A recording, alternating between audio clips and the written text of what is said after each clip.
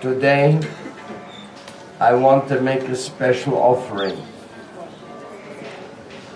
to the sweet and sensitive devotees.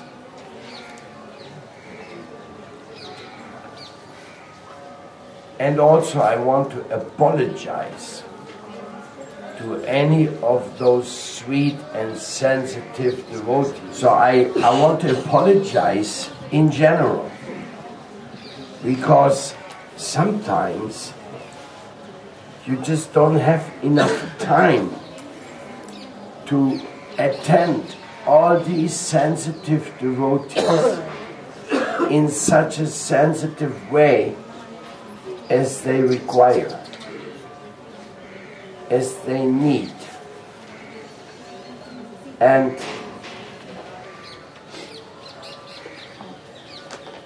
this is a trial, this is a kind of a test we all go through,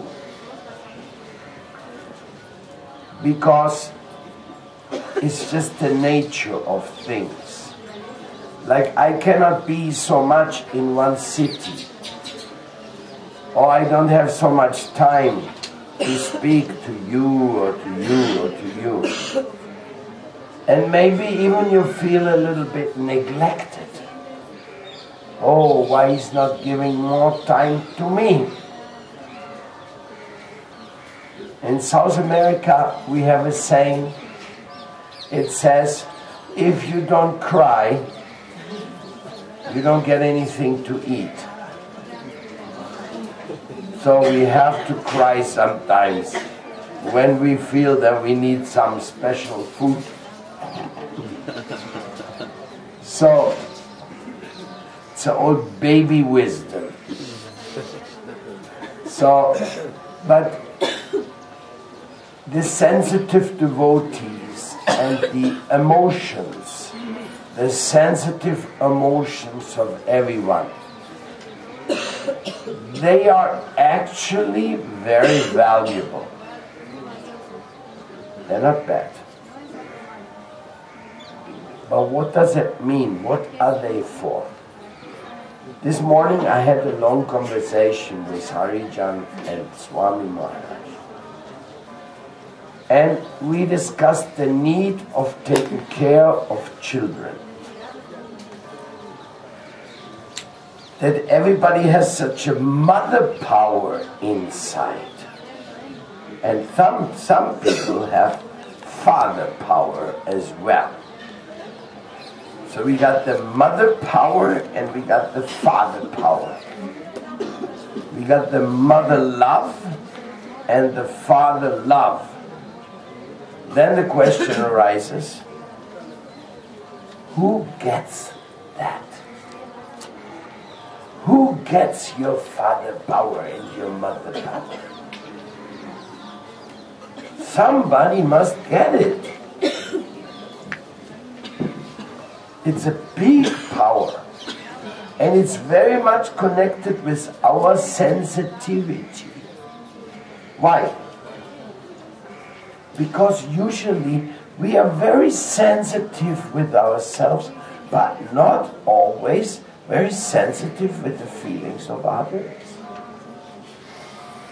Sometimes we are not. Sometimes we ignore the sentiments of others, how they feel, what's going on inside of them. You know, everybody has this nice face, nose, mouth, ears, hair, arms, legs, but something is going on inside.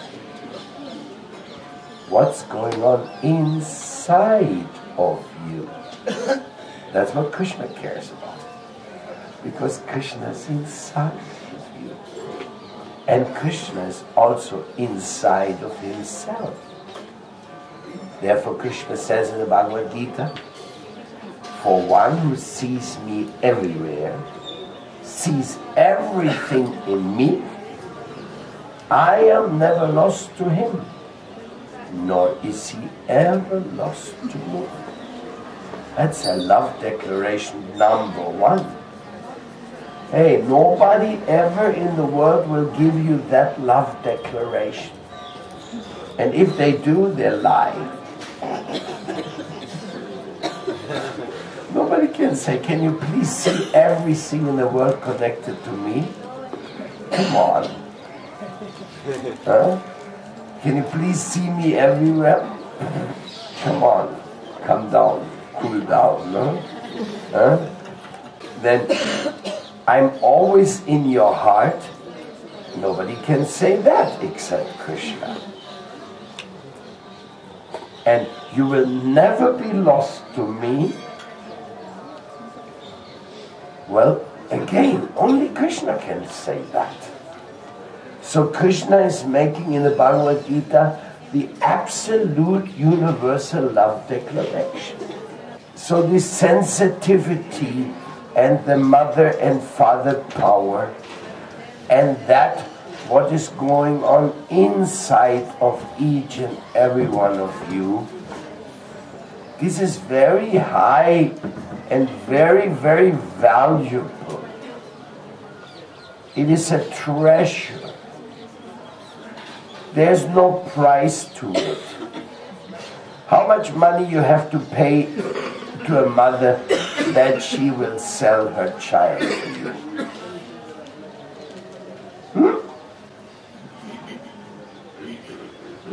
Can you imagine Mother Lakshmi? Somebody wants to buy a child of her? She'll become like a hurricane or something, you know? Like an earthquake, but not sell her child. Even if you come to her and you bring a mountain of gold, a mountain, nobody has a mountain of gold, but even if you go and take a mountain of gold to a mother, says, I give you this, you give me your child.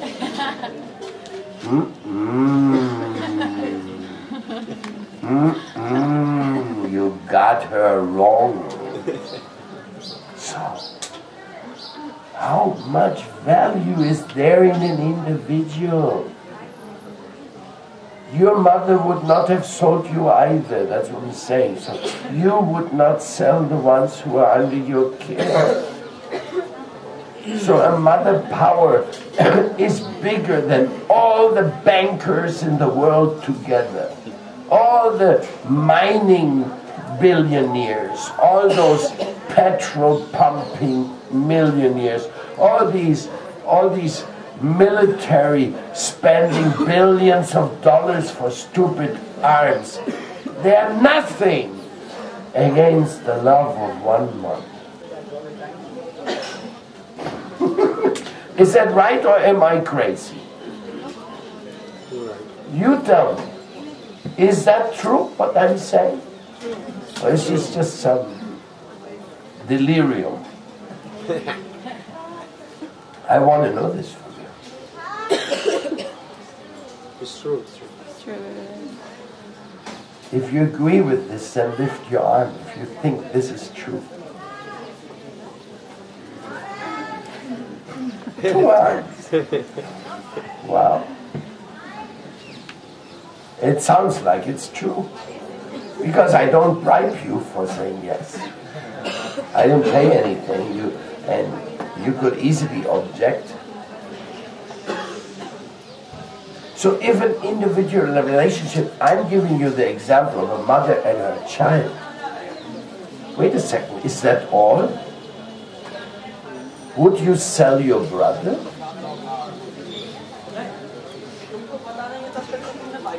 Would anybody sell his brother for any amount of money?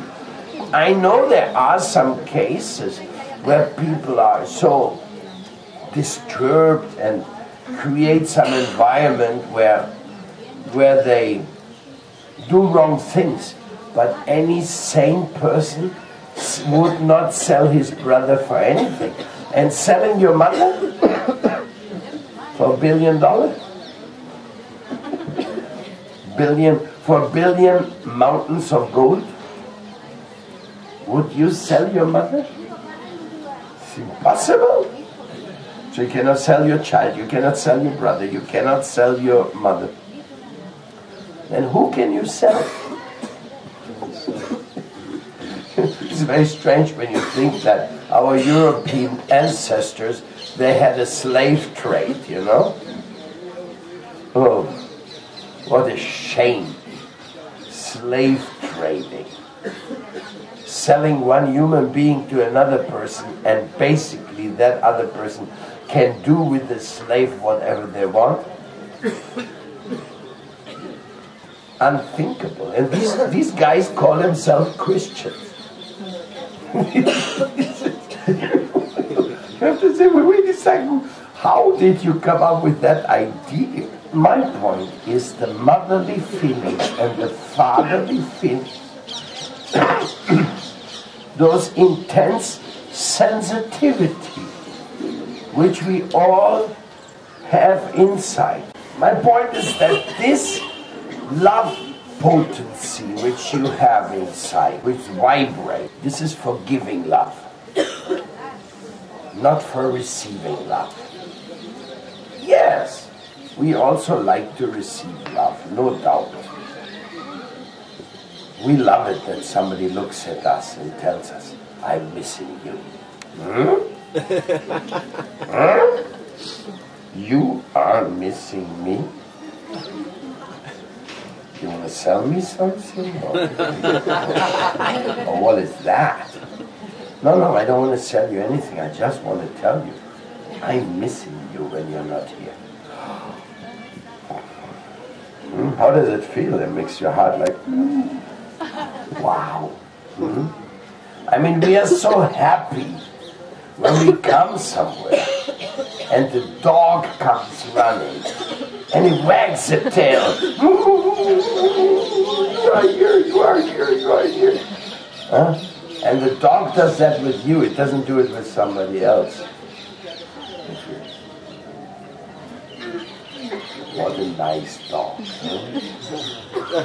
What a kind dog. It must really love me, no? I must really be special, am I not? So we appreciate the love of a dog as well. Come on.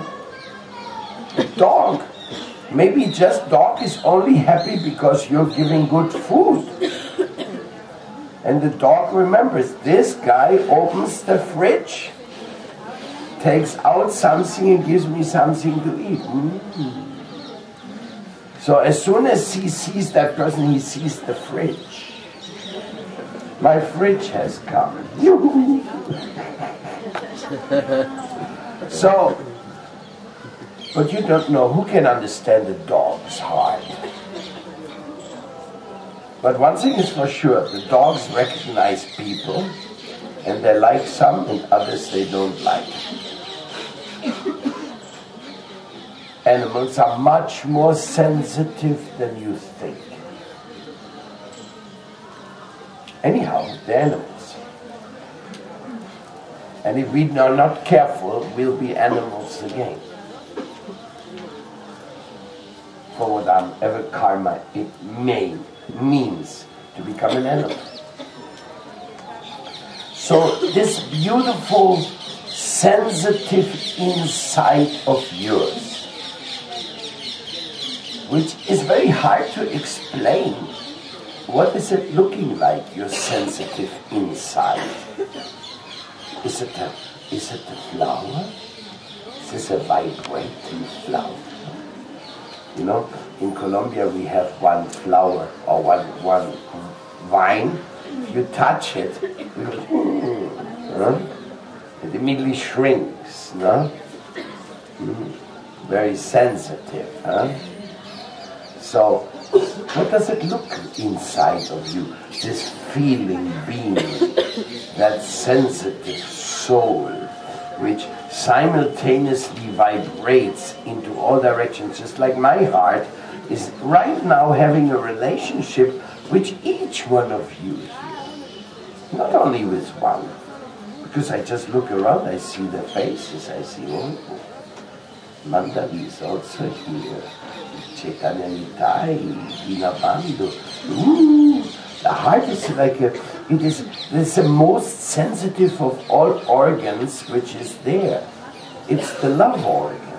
It is the caring organ. It is the friendship organ. It is the filial or paternal organ. It is also the conjugal organ. It is really that where bhakti lives. It lives in this, and in this sensitive organ, in the heart of it is Krishna. So you can close Krishna in your heart. For one who sees me everywhere, sees everything in me. I'm in their heart, and they're in my heart. Krishna says.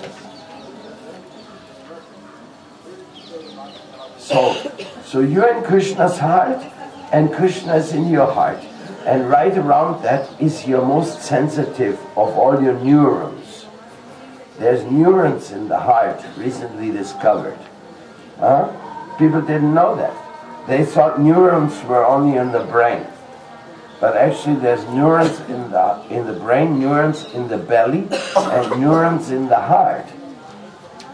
That's why they say love goes through the belly. You're cooking rich, happy, and you're giving with love some food, the person becomes very attached to you. Says, oh, you're so nice. You looked after my belly. You looked after my heart. This is more deep than intellectual appreciation. This is very deep. So, this beautiful lotus flower, or whatever you may look, this vibrating star in your heart, which is continuously receiving and sending, just like the eye. The eye is continuously receiving messages. Because if you lift up the hand, it's immediate. I register it immediately, you know? Like all of you, you lifted up your hands just for mother's love, you know? So I immediately registered it. Quickly, my inner consciousness was aware. Oh yes, Nitya Sambandha also lifted her hands like this. Boom, boom, boom, boom, boom. It goes so fast. The capacity of the eye, the vision is just super powerful. Simultaneously assimilating. You know, the brain and the heart, it leaves every computer in the back like some little dinky machine, you know? Even though we can be impressed by how many functions, mathematical calculations a computer can execute within a fraction of time. But your eye, your heart is millions of times more powerful. This is the potential, and that's what we are talking about. Like I'm talking about this faculty, this beauty inside of you, because it's also inside of me. It's something, it's going on, it's continuously. And that's why we follow the Bhagavad Gita, because the Bhagavad Gita is giving us that knowledge of the inner. We are like we don't have a Vaishnava beauty parlor. I mean, no need, because the Vaishnavis, they are already beautiful. They're always beautiful. And man, there's nothing they can do about their being ugly. Even there's no beauty parlor who can help them. So don't waste time with that. Just shave your head and chant Hare Krishna and tolerate the rest, you know. So it's kind of, Krishna has this funny way of doing things, no? And the female, they put their hair nicely and put the sari and they look beautiful. They can't do anything about it. They look beautiful. So Krishna has made his jokes with us, no? So in this way, Vaishnavas don't have a beauty parlor. Of course, sometimes they have a festival and they're painting paint themselves a little bit up and things like that, but for Vaishnavas the beauty is a different thing. We don't worship our hair. We just wash it and arrange it. We don't worship our physical appearance like it. So I don't think Vaishnavas are a good business for these plastic surgery. I don't think Vaishnavas care for that, you know. And as a matter of fact, we feel very sad for this, and people want to change their looks and forget that they are sold like that. Anyhow, so this beautiful living being is so sensitive and wants to be looked after and wants to be taken care of. That is this loving heart, yes? So what can you do? Wait that somebody comes and take you, oh yeah, you're my heart, you're my heart, you're my heart.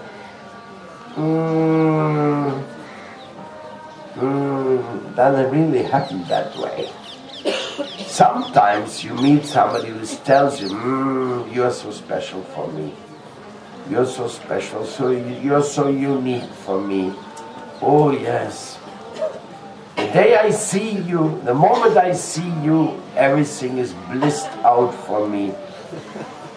Okay. Sounds good.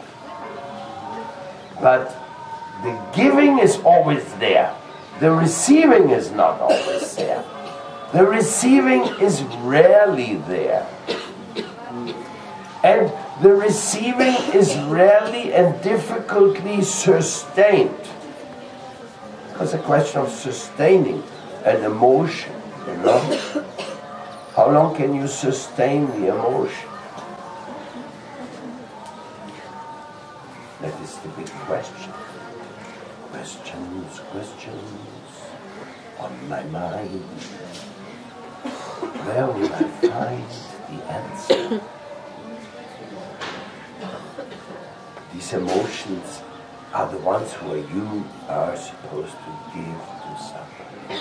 That is why it is my job to convince you to accept responsibility for the joyful feelings of others. Then you can give all your love in this direction. Yes, we also get love. Wait a second. Prabhupada has given us so much love. Srila Maharaj has given us so much love. Paramatma is giving us non-stop love. Mother Nature is giving us non-stop love. And then there's a few extra people that also give us love.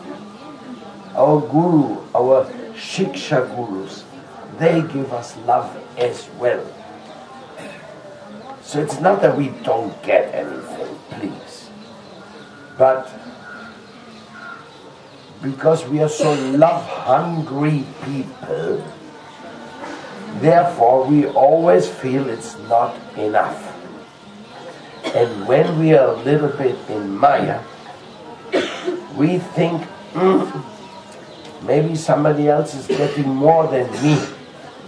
And we become jealous of that. Say, why this person or that person gets more attention and not me? This is not so good. It is just we are learning here. We are learning. We are preparing here for the eternal love relationship. We are preparing and getting rid of all the negative influences by the grace of Sri Hari. This is the exercise of spiritual responsibility. If you don't have people under your care, you're missing something. Therefore, sometimes if there's nobody, you have to go out and preach and find somebody. What does it mean, a new devotee? I always say it. New devotee means new trouble, new problems. A new child means new pains, new worries, new difficulties, new diseases, everything. How many parents have had a child die? I just got a letter yesterday of a woman. She was happy to have a son. The son was already 5 or 6 months in the womb. And all of a sudden, for no reason, simply his heart stopped beating. So all her feeling of being mother again, all her joy, the son is coming. She had to take some kind of operation to get the death child out from the stomach. So, you don't know. This Krishna's giving everything. So if you get a new child, that means a big problem is coming to you. If you make a new bhakta, that means a big problem is coming to you. If you say somebody, you know, this is my house, you can come here every week once for bhakti yoga program, then he's becoming your child. And you have to look after him. Then if he or she comes every week, you got another kid. And you got to make sure that kid gets initiated. And you got to make sure that kid gets committed to devotional service. It's a chain reaction. What I do to you, you shall do to others. I give Krishna to you, so you give Krishna to others. I take care of you, so you start taking care of others. I mean, otherwise my life would be useless. Because if you look at it carefully, you could say, hey, Paramadvaiti, you're not taking care of anybody. You're 5 minutes with this, 5 minutes with that, one little letter here, one little letter there, and then you run away. So forget it, my dear. You are not taking care of anybody really. Not like a father. Get the food, get the clothes, get the schooling, get everything. Take your child in the arm, look up. You know? Father and mother job is full-time job. Somebody may say that. As a sannyasi, you're not really taking responsibility. But the reason that I do this, and Gurudeva Tulananda also, is because we are training you to get your love. To get your love from your giving it to others. That's a mantra. We are training you to get your love from giving your love to others. That's the formula of Krishna consciousness. It is a chain reaction. Some guy made a movie. The teacher said, you should all give some suggestions and some practical exercise how to make this world a better place. I'm sure many of you have seen that movie. So one little kid says, yes, I should do a favor to 3 people who are not related to me and who do not expect any favor from me. And when they ask me, why did you do that? Then you tell them, I did do this so that you also will do that to 3 others. And when they ask you, why did you do that? You tell them again that you also do this to 3 others. So it was Cadena de Favores. I think the movie was called in Spanish. So the kid actually started doing this, and it became like a wonderful chain, and many people were benefited, and actually This little kid made a big difference. But my Guru Deva, Srila Prabhupada, he told me and his disciples that you make favors to others who don't know you and you don't know them previously. You make favors to others every day to as many people as you can. And if they ask you, why you do this? Then you tell them, so that you will also do it. What? Me? Yes. That's why I give this favor to you. That's why I give this book to you. This is why I give my love to you. This is why I give you prasadam. This is why I invite you to Vrindavan. This why is this, it's all about this. Give your love, give your love, give your love. Give your love away. Don't be afraid. Like MC Yogi's song. Maybe you've seen that song. Give your love away. And if you give your love away, then it will flourish. This is my understanding of the Bhagavad Gita. This is Prabhupada. He told us not to make 3 favors to 3 people who you do not know. No. He said, make every day favors all the day to everyone you meet without any expectation of anything in return from them. Is this true or not? Is that what Prabhupada teaches us? It's even a mantra. Sarve shukenu bhavantu, sarve shantu niramaya, sarve badrani pashyantu, ma kachit dukhabhag bhavet. This mantra of the Vedas, it says that everybody should be happy. Sarve shukenu bhavantu. Bhavantu comes from bhava, from the feeling. Everybody should have the happy feelings of love.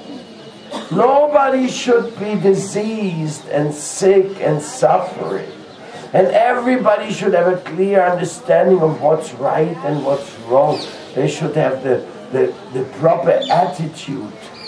Nobody should suffer. This is our desire. This is our duty. That's what we work for. So this is what Prabhupada taught us. Om Shanti, Om Shanti, Om Shanti. So we simply hope, we simply hope that that everybody picks up on it, picks up on the efforts to make others happy. Sometimes you make somebody happy just by touching his head. And he wakes up also. Somebody, you make somebody happy, you say, you want a sweet ball? Sorry, it's a courtesy. Somebody you make, sometimes you make somebody happy when you say, listen, my dear Nitya, you're looking a little sad. Do you have anything you'd like to tell me? Please reveal your mind. Oh, you mean I can speak to you? I can speak my heart? You're going to listen to me? Some people say, I don't come to you because I don't want to bother you, but I really like to bother you. So I say, if you don't bother me, then what is my service? I do not feel bothered when people come to tell me their heart's demands and needs. I do not feel bothered. It's my life, my service. Doctor of the soul, master of the mind, your precious benediction is very hard to find. You make it very easy for all to understand. Your mercy knows no boundary, your kindness has no end. So this is my favorite understanding of Doctor of the Soul. have to be there for everybody all the time. If I talk to you and we're chatting, and then I see somebody in the back with his face, I'm like, say, wait a second. But sometimes you don't see that person. Sometimes you don't notice how many people are in dire need. So, therefore Rupa Goswami has taught us in his Upadishamri, Dadati pratigrinati yammakyati prichati mute bochayate chaivata pritigiti lakshanam. 6 love exchanges. 6. Somebody comes to me, oh look, I brought this Turon, some sweet from South America. Would you like to have one? You brought it all the way from South America, just you can give me a little piece of it. Oh my God. Or somebody comes, I just cooked this for you. This is very good. Very medicine. Like that. So I cooked this for you. Will you accept it? Oh, you cooked for me. This is so intimate. This is Rupa Goswami says. It says, we make our life meaningful by 6 types of loving exchanges. And both of them are giving, receiving, no? But the big devotees, they don't care about receiving, they just care about giving. Because when they do giving, their heart is just blossoming in beauty, in sweetness, and love. Jaya Prabhupada, the biggest giver of love. He was such a professional love giver. You know, I will tell you something, I will make you a confession. Please don't think bad about me after that. Prabhupada, he gave his love everywhere. I go to South America and to some places where the people are really loving and so wonderful, and I can speak their language. But Prabhupada, he went to Pakistan, he went to Saudi Arabia, he went to Iran, he went to so many places.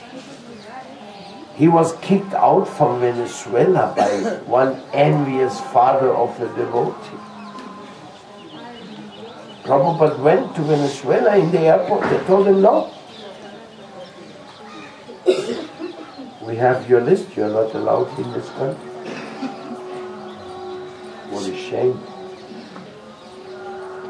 Prabhupada went everywhere where he couldn't speak the language, where he could nothing, but Prabhupada would give and send his devotees everywhere. From that point of view, I feel that we are doing absolutely hardly anything. Hardly anything.